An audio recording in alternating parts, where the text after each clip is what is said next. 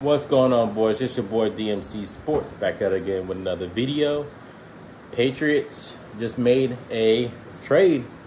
Source: the Patriots are trading tight end Jonnu Smith to the Falcons as a former big ticket free agent heads elsewhere and creates space for the New England Patriots.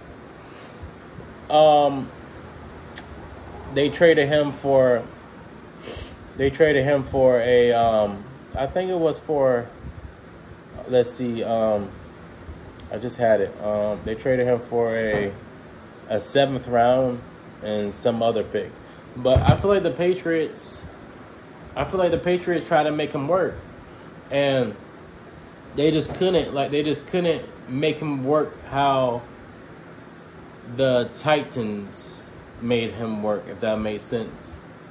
Like, there wasn't no connection with him and the Patriots, and he wasn't getting enough play time. He wasn't getting the ball a lot. He was dropping the ball, and when he had the ball, he will fumble it sometimes. He wasn't a really good run blocker, and I just feel like he wasn't a really good fit for this team. So hopefully the Patriots pick up a wide receiver or a cornerback, and hopefully they keep Jacoby Myers.